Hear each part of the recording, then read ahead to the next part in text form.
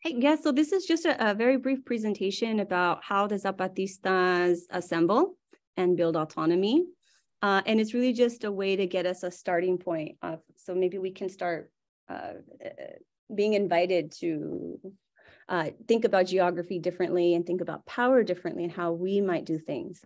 And so I want to start off with this map, which is a map of southern Mexico. It's a Zapatista territory in the state of Chiapas. You can see the state of Oaxaca closer to the left, and Veracruz.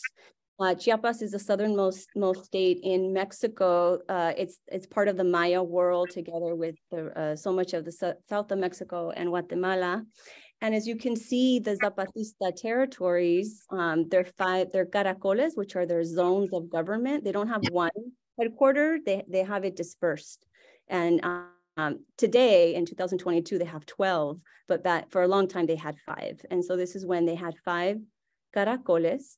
And as you can tell, the reason why I want to show this map is because they completely trespass the borders, the municipal borders, the state borders, even the nation state borders that have been imposed. And so what the Zapatistas done is create a geography that makes sense to them. So they talk a lot about that. They have their own geographies and their own calendars. There are many other geographies, many other calendars, many other worlds. We really are just taught about the dominant one that we're in, that's trying to impose itself on all the other worlds and extinguish them. So big questions, metaphysical questions about time and space are a big part of their organizing. And they invite us to make sure that we dream big and we think about it all. And so I wanted to show this map so that you can see that that's a different construction of geography. And if you look at the map of the Los Angeles, the official LA city, and the districts, and this is a map of the neighborhood councils within the district. And the one, CD14 is the orange one, the furthest east one. It's the orange one in the middle underneath Pasadena. And as you can see, the gerrymandering that's gone on that we're quite aware of. And the reason why I want to show this to you is so that we can think about a different way of understanding space, invite ourselves to think of it differently. And I want to show you another map that might provoke this.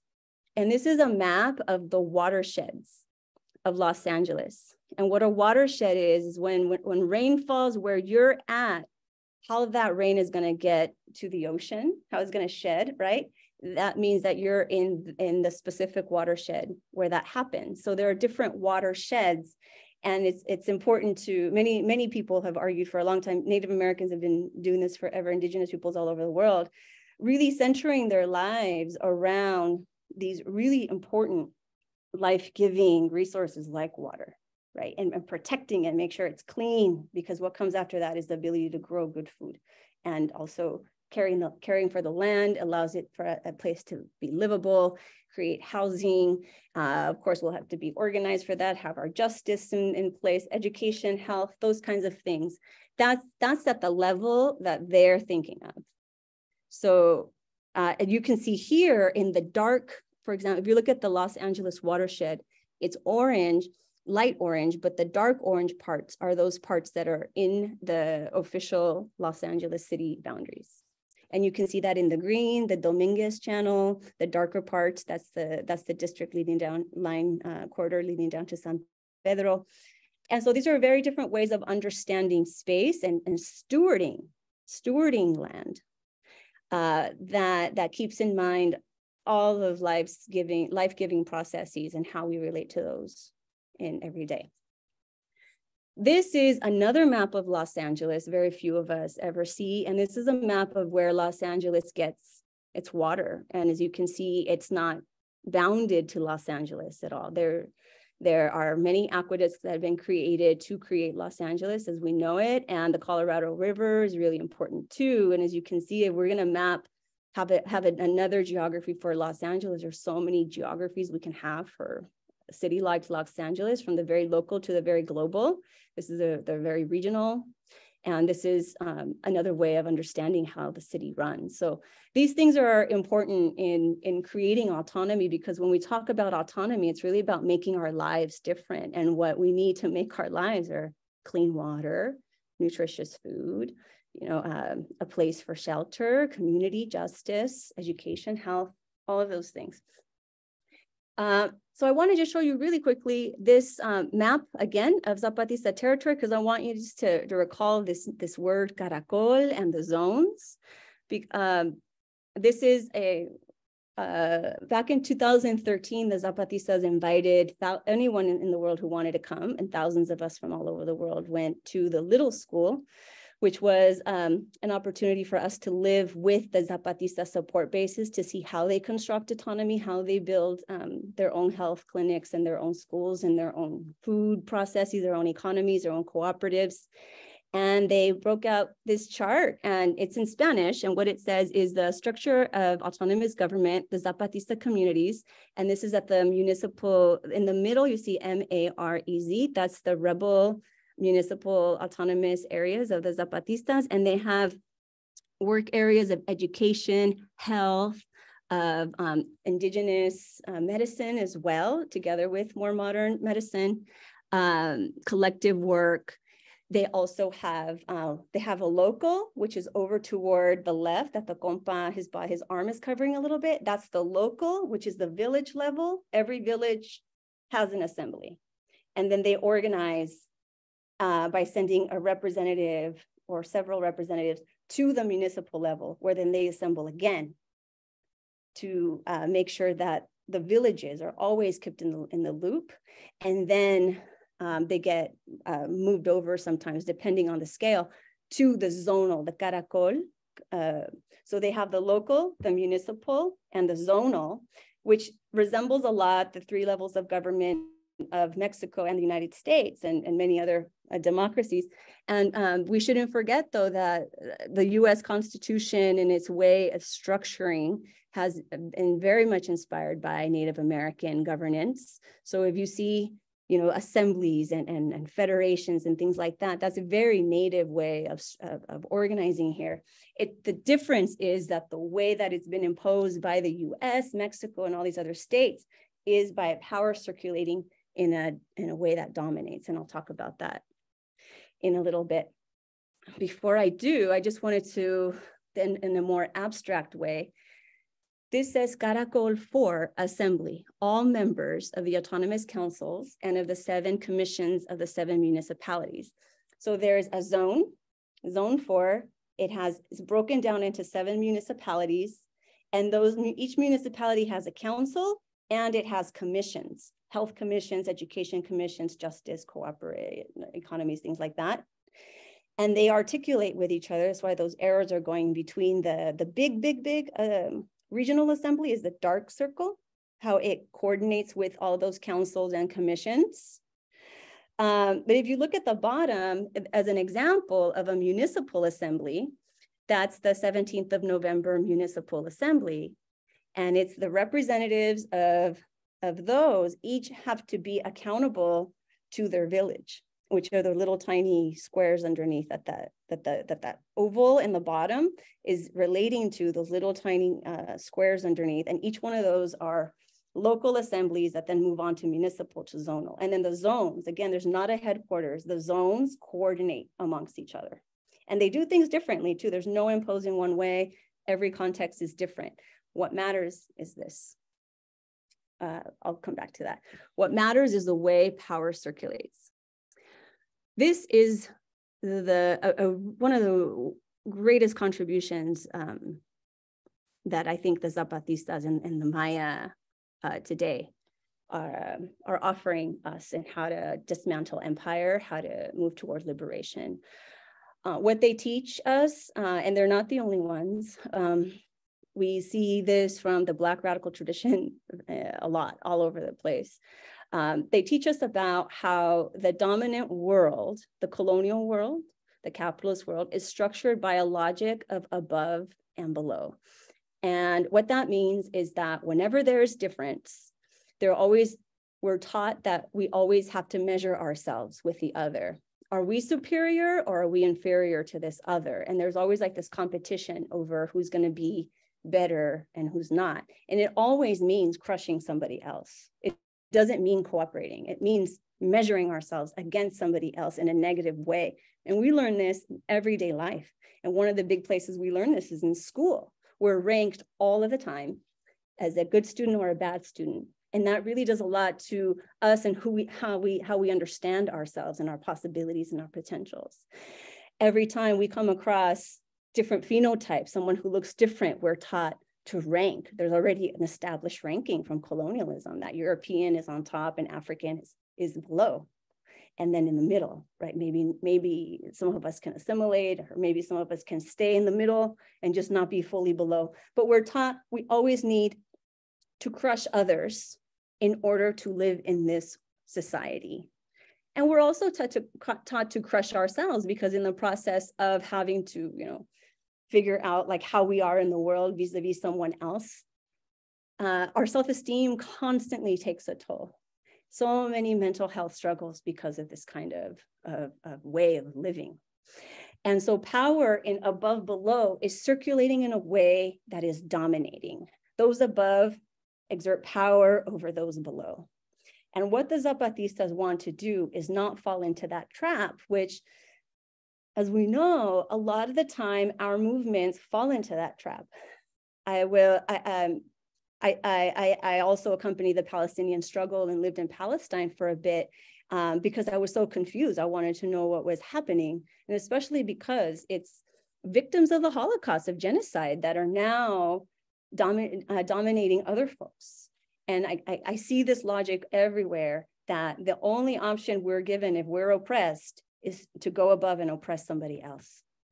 And with the Zapatistas and other Native movements in Mexico and around the world, I say, no, we do not want to replicate that way of relating. We want to relate differently. We want to relate in a dignified way where power is dispersed, there isn't this domination, and everybody can be who they want to be. They don't have to measure up to a standard of whatever we're supposed to be. So instead of doing the above and below, they do the side by side. And they talk, and it's the Zapatista women in particular who have developed this publicly in the way that they talk about gender. In Mesoamerican philosophy, in the Maya world, gender is really just an adjective. It's not a structural position of superiority and inferiority. And the way that the women talk is they don't want to reverse those positions where women are above and men are below and are being oppressed. No, they don't want to keep that. They want to be side by side, walking side by side, not trying to be like men, right? Like a more liberal feminism would, and not trying to destroy men, like just the reversal of domination. Domination is preserved and the cycle just continues. It just looks different now. Malcolm X, very famously, but sadly not talked about enough. In his last year, when he went to Africa, he talks a lot about, in meeting Algerians who had just successfully beat out the French in an anti-colonial war that lasted a century almost, or well over a century, a million martyrs war. And these are people marked as white, they're Arab, depending on context. In the United States, for sure, marked as white. He meets the ambassador to Algeria in Ghana while he's being hosted by Kwame Nkrumah, and is stunned to see, like, wow, this is a white man, but he's a revolutionary. I don't know what to do with that. And he starts making the distinction between white adjective, you're just white, that's just your adjective, versus white, I'm the boss. That's a structural position. In the United States, both of them are put together. And the task then is to split them apart, where we can just be ourselves in our adjective, beautiful adjective differences, and not a structural position where anyone's above anybody else. And this is just the last slide, really quick, so we could chat. They have this power flow, and they have principles that they agree on. That's the commonality. What it looks like on the ground is going to look different because every context is different. And a great contribution they've given us is this concept of leading by obeying. It comes from one of the native people's cosmovisions, the Tojolabal people. The Zapatistas are made up of many different native peoples, and they have borrowed this concept from one of their communities who is sharing it with the world.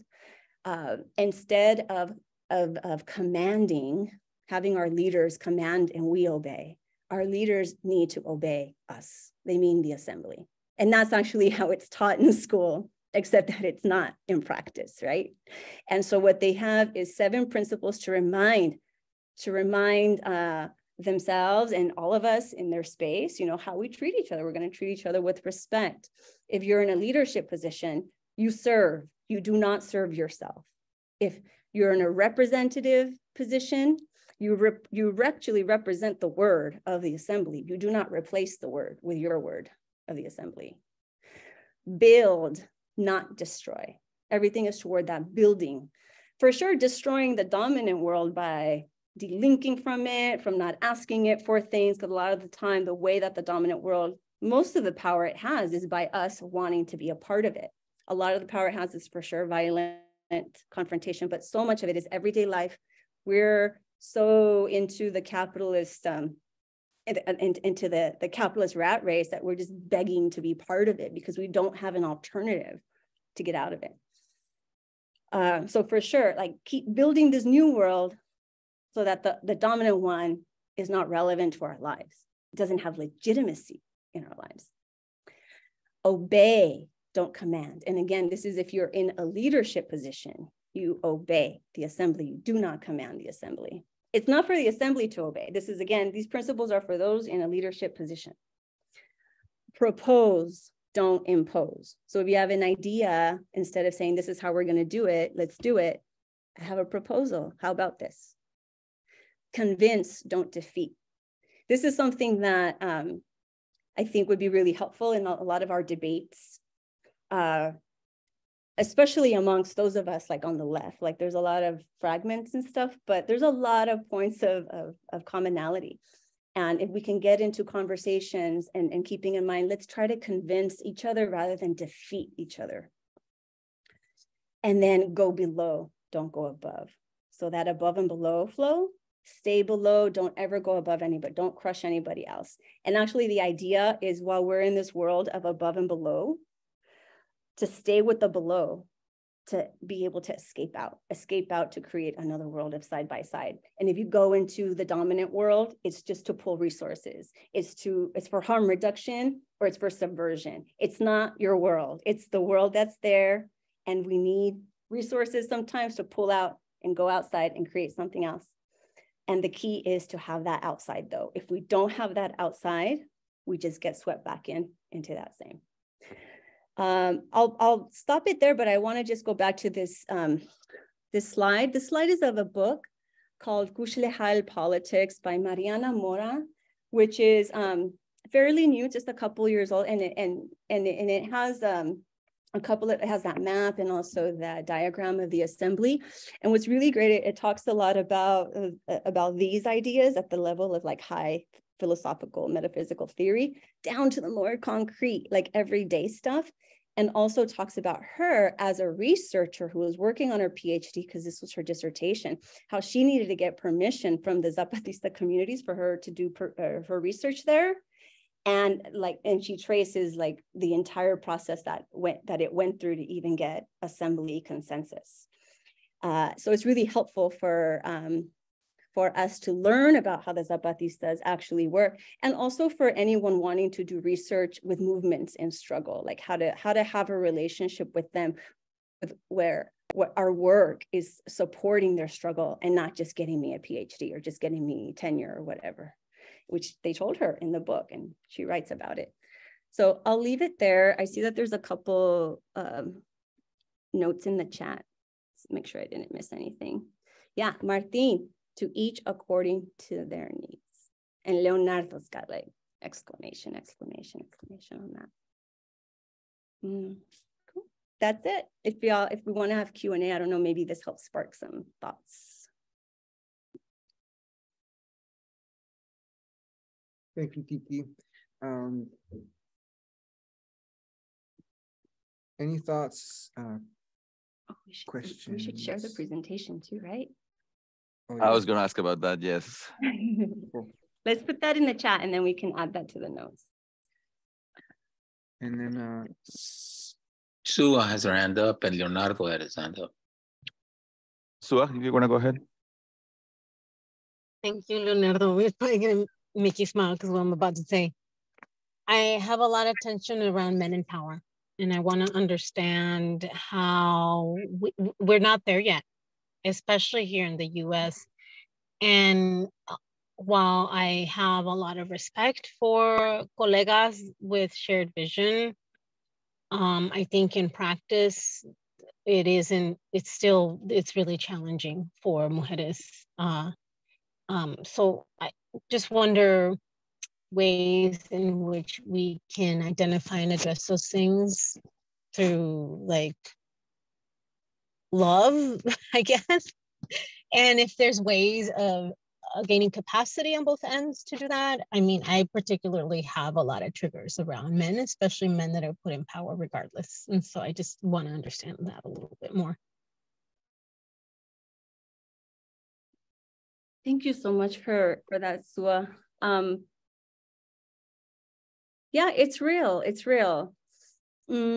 Something that is a really important lesson from the work of the compas in Chiapas is understanding power flows, and then seeing what the context of the power flow is domination is taking place. What are the identities that are being managed in this context?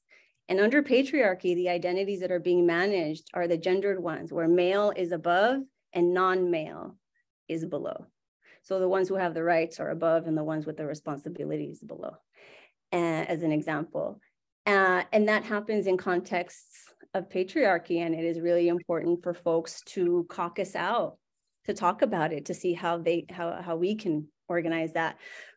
With the Zapatista women, they caucus out quite a bit. They have their own women's collectives, and actually the book is really good because it has a whole section on the women's collectives, how they're still it's not a perfect situation at all in Chiapas. And that's actually really important for us to know, because if we come in thinking that we need to create something perfect and it doesn't turn out perfect, a lot of the time we can give up.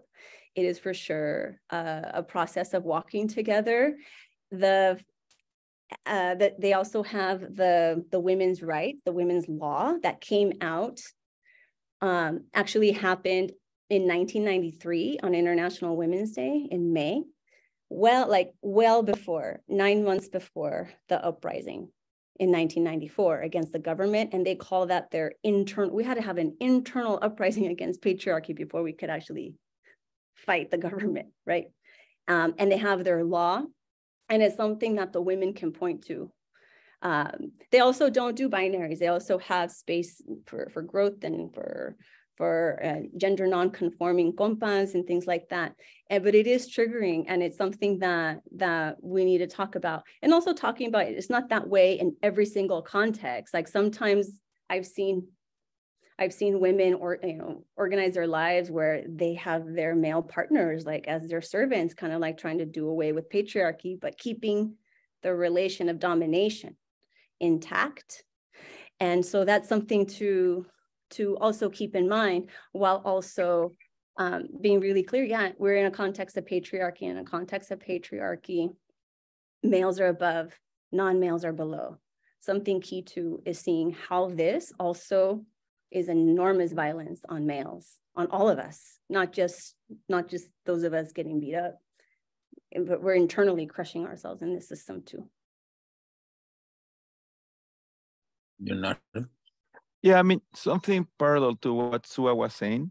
I think we need to keep in mind that this is a process that has taken a long time to get there. And it's also about the meeting of different experiences. The Zapatista movement starts in 1983.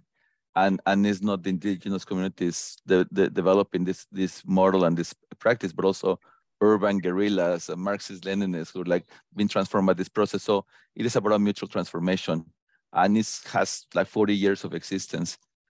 So I think we need to keep that in mind. That's why I think it's very, very important to understand that if we're committed to this stuff, we're talking about a process where all of us have to relearn and unlearn a lot of things. And I think that's the biggest obstacle. I come from an organization that's taken us 26 years to develop. We're not perfect. We're not the best organization in the world, but we've learned a lot in the process of committing to a long-term issue and a long term of doing the work. And in the organization, the majority are women. I still have a strong leadership role, and I think so I would have a critique on that. But I mean, we're getting there, and I just want us to understand that this is not the end, and we need to be very, very clear on this process. There's the model, the ideal that we have in front of us is something that we're trying to move towards, but it's not going to happen overnight. And there's going to be a lot of problems, especially when we're in the United States, where we're pushed towards individualism, where capitalism is strong, and where there's a lot of fear about these kinds of processes, and where there's a lot of bad habits that have been developed by nonprofits. So I mean, I like it. I like the model and the idea that this is what we're going for, and but also understand that it's not going to happen overnight. And sorry, and by the way, and that goes to the territory thing. I understand. When we started Unión de Vecinos, we started focused on electoral precincts.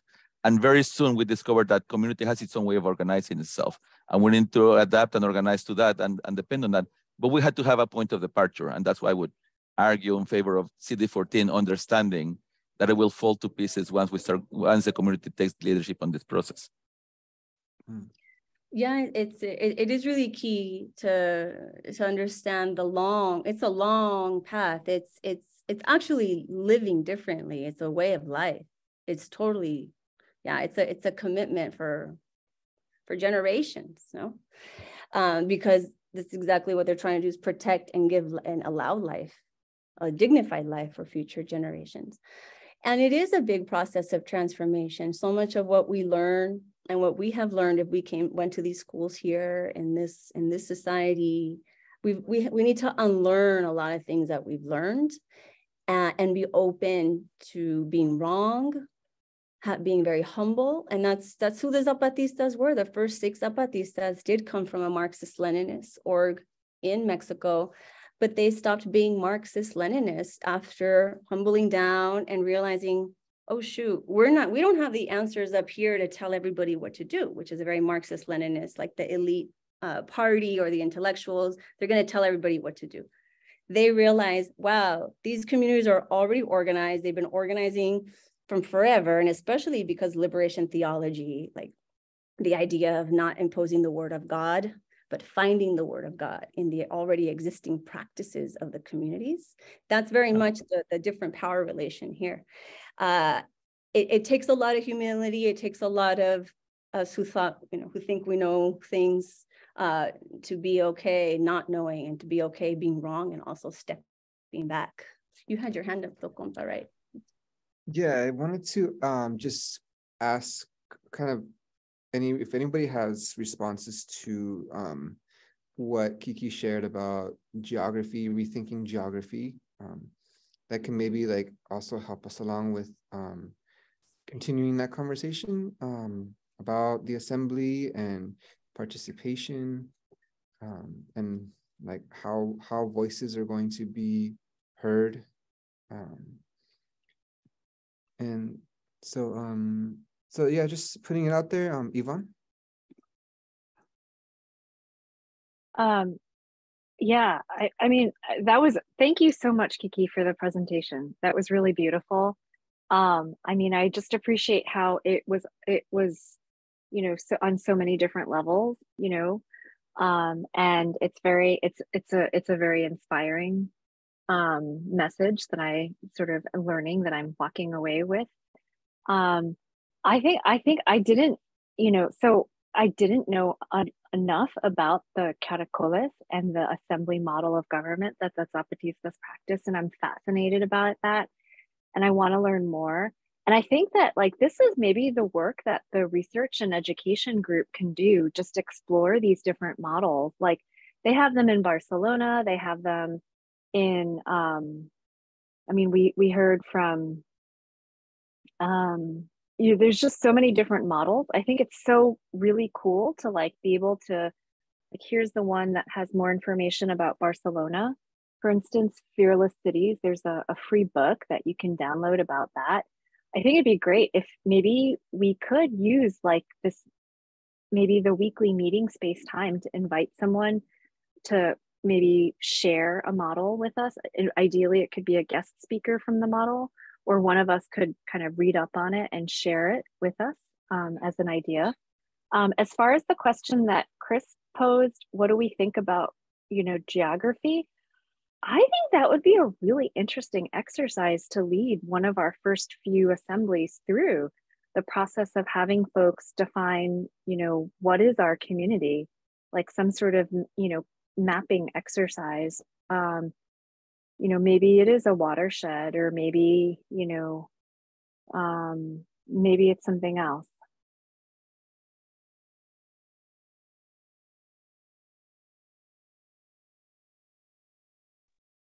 Great. Yeah, we'll put that link into the notes for sure. And I like the idea of continuing with this sort of flow of learning about different models, definitely. Brenda, hands your hand up. Okay, Brenda, yeah. Yeah, hi. Thank you, Quiqui, for presenting that. Just wanted to echo what everyone said. This is a great presentation. And I really liked when we really zoomed out from Los Angeles to see like where we actually are. The bigger picture is always relevant when we're trying to figure out the very nitty gritty, like the details.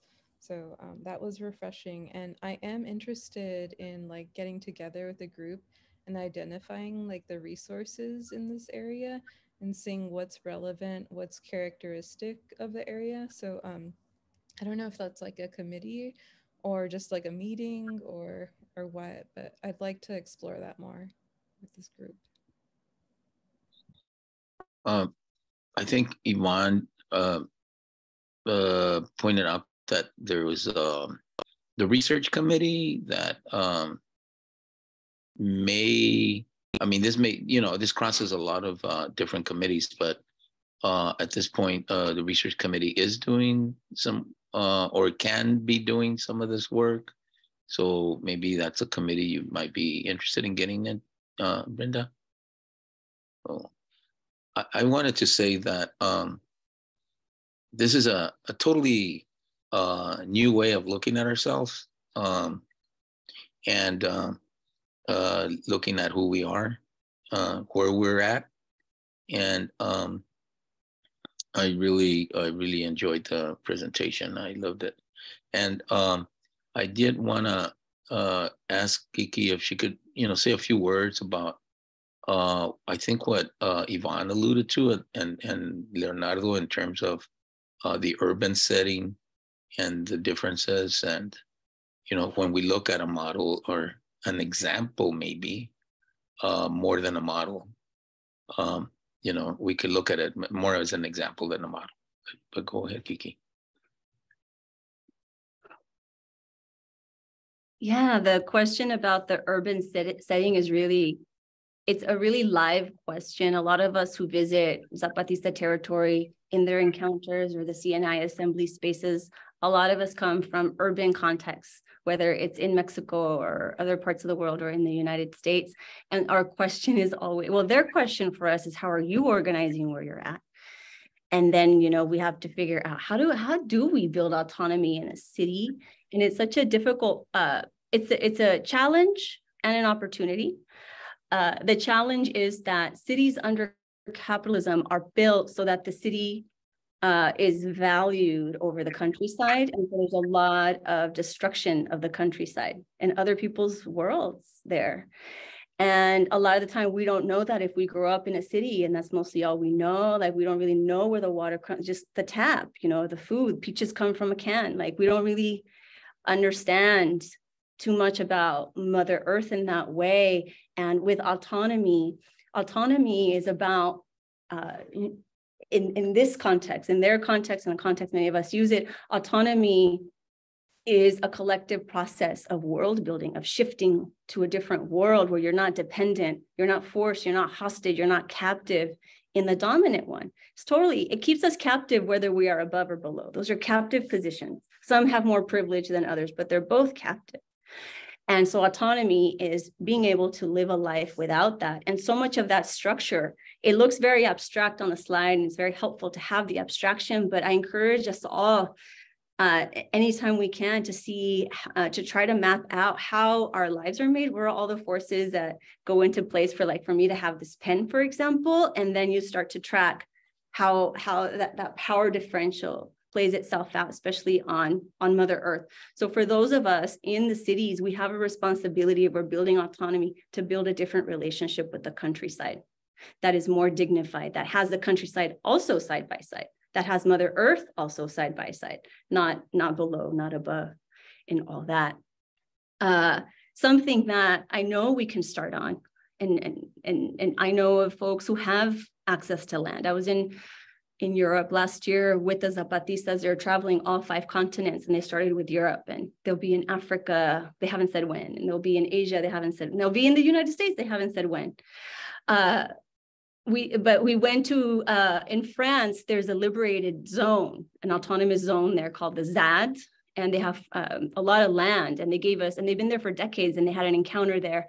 They gave us a tour, and they told us, we have so much, we have our housing, we have our food, our water, but what we don't have and we can't figure out is justice. We don't have community justice. And that is something we can start working on now, even if we don't have access to land. Questions of transformative justice, restorative, whatever we call it, right? Which is really just about how we're relating to each other. It's about building trust, having a community, having that space where we don't have to call the cops. You know, we don't want to call the cops, but then what do we do when something happens? Like, we don't have an alternative for that, which then makes it so that people keep calling the cops when something happens. So it really is, there's a lot of things that we can do in an urban setting to start building autonomy, and a lot of those things are about housing, but to really have a different relationship where we break from that above below, and we really are in dignified relation with everyone, every being, then we really need to figure out what our relationship is going to be with the countryside that the city depends on so much.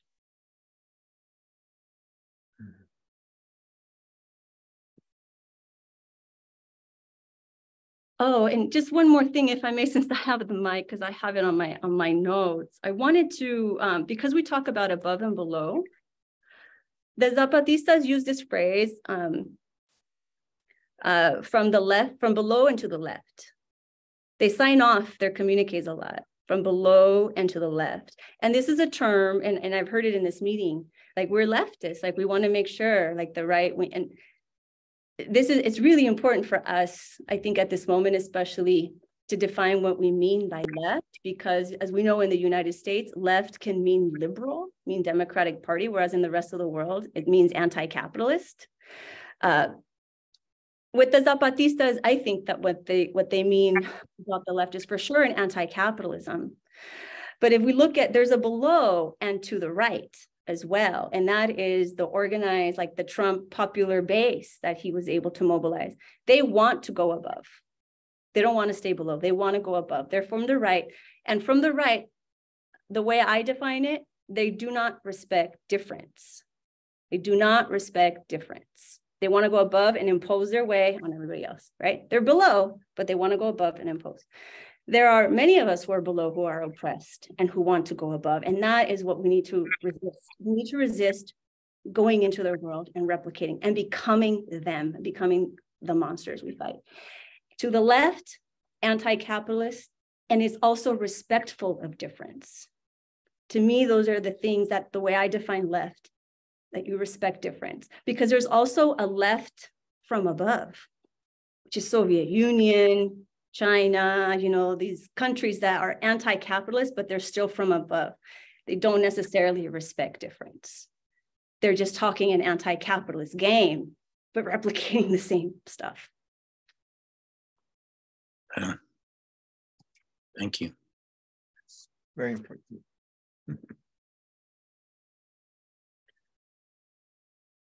Time check. Time check is, 1 hour and a half exactly ish. So I mean, I think that's pretty much wraps it up for us. So a reminder, we'll be meeting as facilitator for this facilitator group tomorrow at 7. And something that I'd like to propose to that group, below and to the left, that's right. And I see, that's right, geography, just please we must give ourselves permission to question everything, including time and space, right? These huge things. Something that I'd like to talk more about tomorrow in our facilitator meeting is of how we're going to relate to the assembly, like maybe we can adopt some of these principles so we don't supplant the word of the assembly, right? We really represent it when we're reflecting back, things like that. Mm-hmm. Yeah, so that's tomorrow, I said. Okay, also, because since we started a little bit late, I think we have 2 more minutes to ask one more question. Just to show, like, to mirror how the commonalities in our movements, like with the Jackson Cooperative and the beautiful example of their synthesizers. When I heard that in Mike's presentation, I thought of in the Zapatista practice, they have what they call escuchas, people who listen, those who are assigned to be in meeting spaces to listen. And is there anything that you could speak to on that you know? Yeah, I know a little bit about that, and I've seen them take notes. They've done that to us when they've asked us to assemble. They just listen and don't say anything, and I always wonder, oh my God, what are they saying about us? You know, I hope good things. That's a really important practice. And I saw it in a communique when they invited scientists a couple of years to come and use science for rebellion and resistance and not for capitalism, and having a conversation about that. And the Zapatistas invited people from their bases of support, from the villages, and they came into the assembly. It was an open assembly to the world, and they came in and sat in the front. And the scientists kept kind of like wondering, hey, how come they're not asking us questions? How come they're not asking us questions? And turns out that they were taking notes. And then what they do is that they assemble afterward and check each other's notes. Oh, this is what I heard. Is this what you heard? And this is what you heard. And so I'm thinking, like, with the synthesizers, that reminded me of that. Yeah, and I think too, like for the facilitators, as you all meet tomorrow, something good to keep in mind in preparation for the assembly. Ron has a question. Yes, so then for next meeting, so based off of what we had proposed last time, the note takers would be the facilitator. But do we want to rotate that? Well, no? Yvonne ended up taking notes. I'm sorry, Yvonne. I didn't have my computer, so then, yeah, let's pick someone else. So Yvonne, that means you would not want to facilitate the next meeting?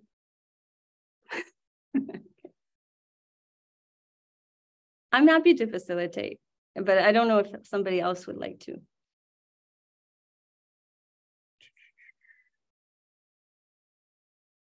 Who hasn't had a turn, Brenda? I'm just like not available the whole time because of the baby. Okay. So like I go in and out. Sorry. You're not home. I miss series of meetings, but I can volunteer to play catch up. Can we exchange emails so we can follow with each other? Yeah, we're on Signal. Oh, that's right. We're on the facilitation group. Okay, yeah. Good. Tomorrow we'll just, that's right. Good. Excellent. Well, thank you, note takers. Thank you, everyone, for your word and for your ear. We can pretty much say goodnight. Thank you. Till next time. Thank you. Thank you, everybody. This was very helpful. Thank you very much. Thank you, everyone. Buenas noches. I'll leave it on for a few minutes if anybody needs to click on links, but it looks like everyone's good. Yeah. All right. Yay, we did it. Gumbo.